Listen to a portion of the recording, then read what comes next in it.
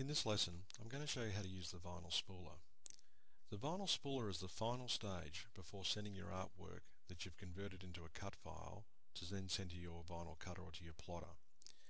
Now, normally to bring up the Vinyl Spooler, I'll just go to page 2 here.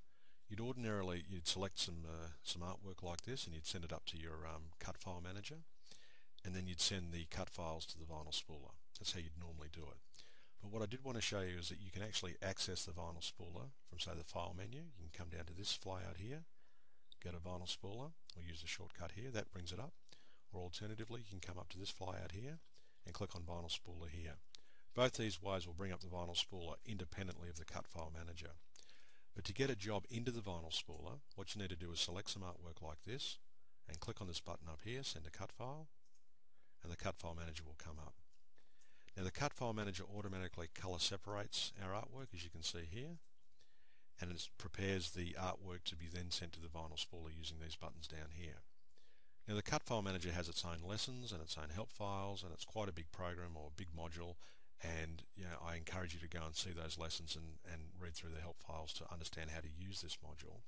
But once we're actually happy with our cut file that we've designed here or set out, and we want to send it to the Vinyl Spooler, which in this case is just by default, it's perfect, ready to go. If I just want to cut out this black color here, I could just click Cut Tile, and that'd send that to the Vinyl Spooler on its own. If I want to send all these colors to the Vinyl Spooler, I'd click Cut All, like this. And that loads, as you can see, all these colors into the Vinyl Spooler, ready to go. And when I click on these, as you can see, I see a preview down here. I see my plotter, I see my vinyl and where it's going to cut, so I know exactly what I'm going to do with these particular cut files. They're all color separated. Down here I've got the job name, so this is the job back in the main program.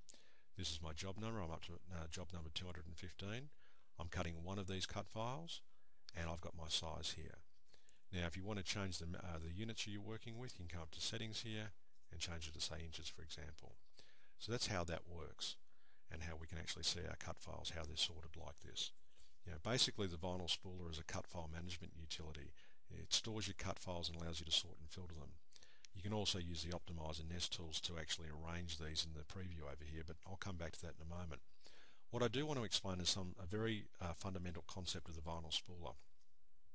You'll see when I've loaded up this job here that these folders here are all remaining empty. I can only see my current job here, the one I'm actually working on. Now, the Vinyl Spooler does this on purpose.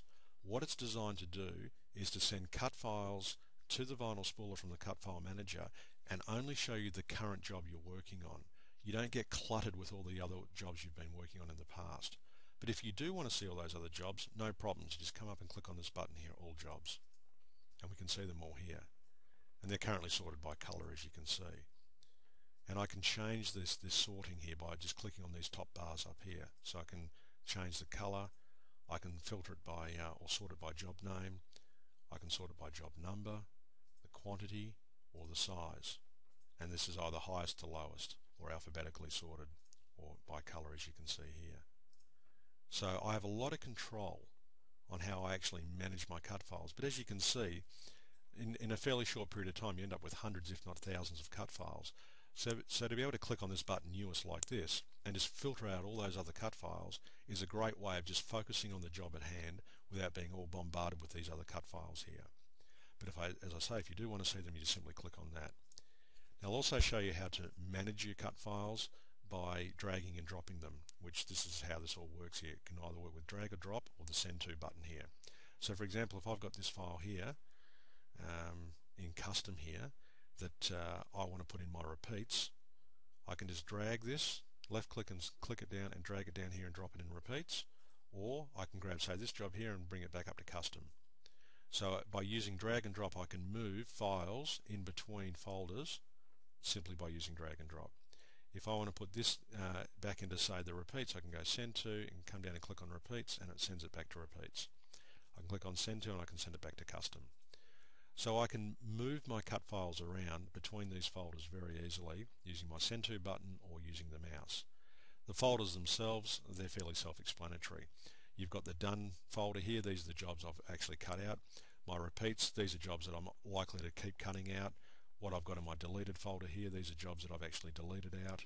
And I've also got this custom folder here. This is provided to you as a storage folder for any custom work that you've got, or any particular reason you want to put a cut file in a particular folder.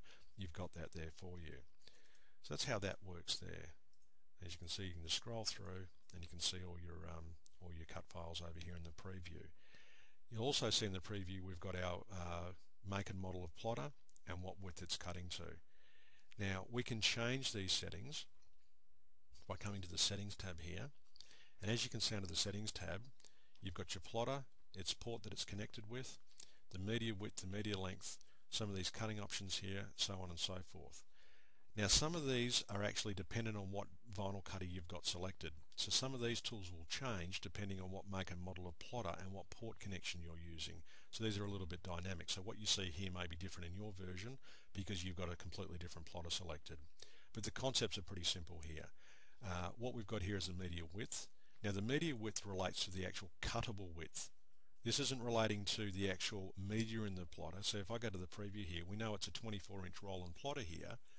But if you remove the pinch rollers here that take up about ½ an inch each, you only have a cuttable width of 23 inches.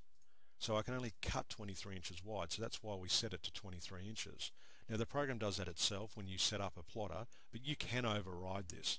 For example, you might only have 12-inch material in the machine, which means you'd set this to 11-inch because you can only cut 11-inch on a 12-inch piece of vinyl, so on and so forth. We've got these settings here. And as you can see, if I go to all settings here, there's a lot of settings for each individual plotter that you can actually go through and manipulate and change. This has its own lesson and help files, and I recommend you have a look at those. I'm not going to go into them now. And just beware that a lot of these controls and options here are fairly advanced concepts, and if you don't know what you're doing, please don't go and change them because you'll just end up with a mess. So just leave those be unless you get told by one of our technicians to change them. Okay, so that's the settings there. If I want to change my plotter, at the moment I've got it set to a GX24. If I set it to say a GX640, you can see a GX640 cuts a lot wider than a 24. It's a 64-inch plotter. It's got a maximum cutting width of 65 inches. So if I go to some of these samples here, you can see that I've got this much wider cutting width here than what I had a moment ago when I had the GX24. When I come back in here, you can see that it's a much narrower plotter, only 23 inches wide. Another important concept is media length. Now media length works in with Optimize and Nest, and the idea of media length is to restrict the cutting length of your actual plotter. So in other words, if you've got a plotter that runs skew-F after say 10 feet, you'd set your media length to 120 inches, for example. I mean, it depends exactly on the machine itself, but often machines will run off the rollers after a certain distance, so you can actually restrict how long you actually allow your cut files to be. But I'll come back to that and explain that in greater detail in a moment. The other thing here, we've got like these cutting options. Now these are diagnostic tools, and these are a great way of just checking things are working properly with your plotter. You can also set things like your end method and an extra feed here. But as I say, this has its own lesson and help files, and you can go and see those. But to change a plotter is simply just a matter of coming in here and changing a plotter. And what you can do is if I want to cut out, say, all this yellow to a GX24, I can send all these cut files by clicking Cut Now, and that'll send it off to the GX24. And at the same time, I could then come in here and go to the GX640, and I could cut all these greens out. And so long as they're on a different port, I can simultaneously plot or cut to multiple plotters at the same time. So that's an advantage you've got with using the system here. So that's how that works. So what I might do now is just explain to you a little bit more about this Optimize and Nest options and tools here. So the way this works, we'll just sort it out by job name here. And what I'll show you here with Optimize, we'll come down to this. This is a good example of it actually.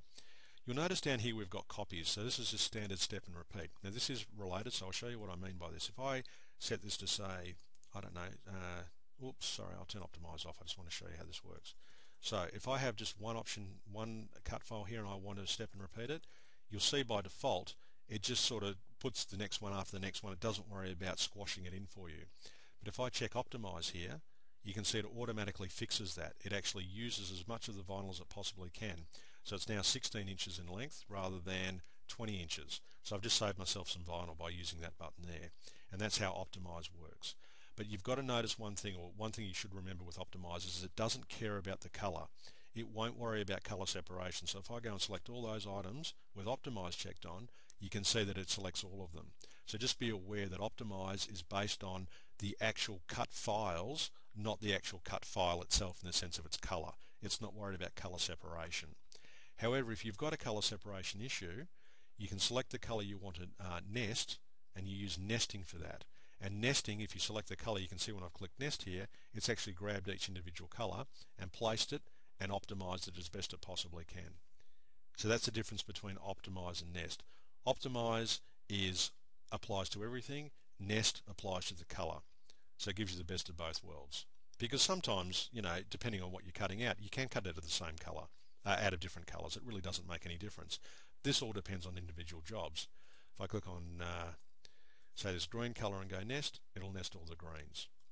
And that's how the nest works. It's just an automated way, as you can see, of nesting multiple copies of the same color.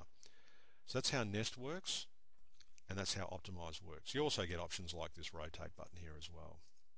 Okay, so that's how optimize and nest work. I've shown you how you select your different plotters here.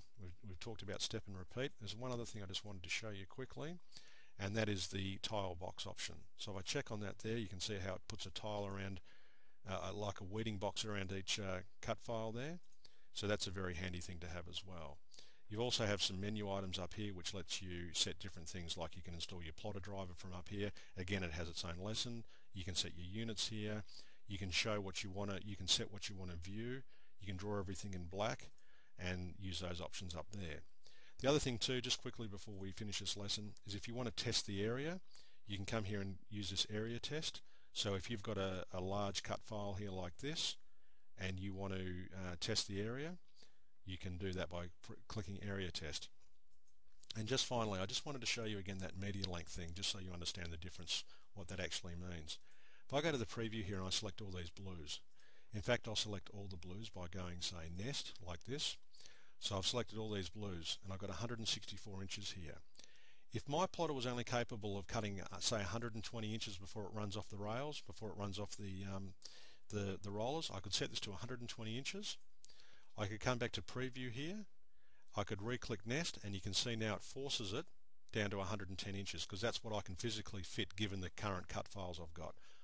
So what it's done is by setting this to 120 inches here, it means that I will only cut 120 inches at a time. So once I click cut now and this goes to the plotter and is cut out, or to the vinyl cutter and cut out, the remaining blues, as you can see, which aren't checked here, would then become available, and then I could nest those out. So that's the advantage with the media length, and it's important you understand that that's a very handy way of stopping your plotter running off the rails. And that's how the Vinyl Spooler works, and that's the end of this lesson.